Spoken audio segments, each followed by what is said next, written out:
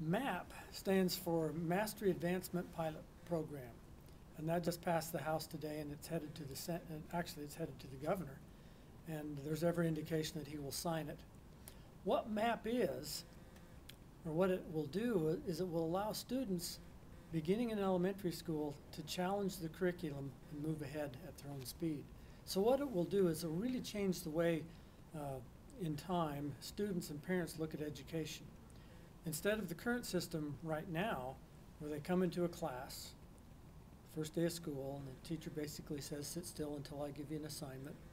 When you get done with the assignment, sit still until I give you another one, which takes away a student's desires, to learn. It takes their, they become passive receptors of public education system.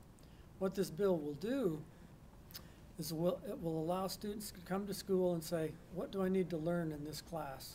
And if I can prove to you I already know it, or I'll learn it as quick as I can test out and I'll move on to the next class. So students and parents will start looking at public education different.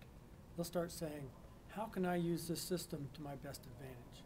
So that's the biggest thing on what the MAP proposal really will do. In the end, it will save the state some money, and it will allow students who want to get a year or two of college education completed before they leave high school. Do you think it's a pretty innovative program? Do you think it'll take a lot of outside-the-box thinking from students, parents, and educators to make it happen, or do you think they'll be able to deal with it as is? I don't think it will take a lot of outside the box, simply because most of the main points of the proposal are currently being done. Mm-hmm. You can challenge classes now, though it's not widely known you can do that. You can graduate early now, though there's no incentive to do it, so people don't. Mm-hmm. And you can take college level classes now in high school.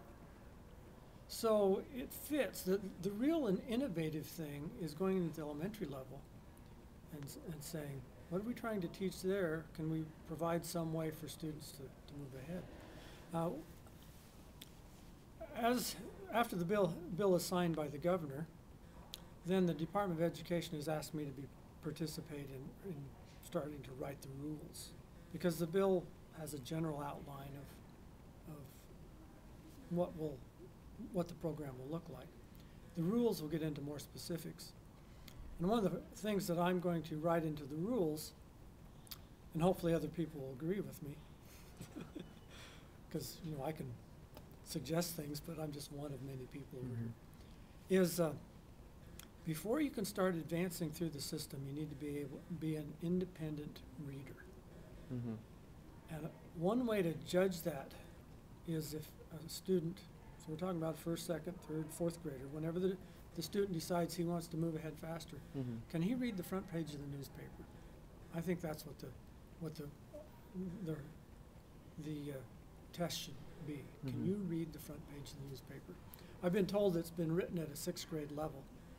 So, I actually have a granddaughter who is a first grader. Mm-hmm. And she struggles a little bit, but she can read the front page of the newspaper. So I don't think this is too high of a hurdle. Yeah, definitely not. And if you can read, then you can probably become a self-engaged, self-motivated learner. If you can't read, you're really hampered. So that to me is the number one priority, mm-hmm. is you have to be able to read. And from there, it'll go on. And who else is going to be aiding in the process of writing rules? Is Representative Durst, who is also a co-sponsor of the bill, or is it people from the Department of Education? I will sit down and put an outline for the rules. Then I'll run that past Representative Durst, because he has some pretty good ideas. Mm-hmm. And then we'll take that to Tom Luna's office, and we'll just go from there. Mm-hmm. Perfect. And I guess one final question. Now that it's fully passed both houses of the legislature, is there any sense of victory that you feel? I mean, I know it still has to be signed by the governor, but do you feel like a sense of accomplishment with this? Well, yes, obviously. I've never gotten a piece of legislation that I have written Mhm. and then pass both houses. Mhm.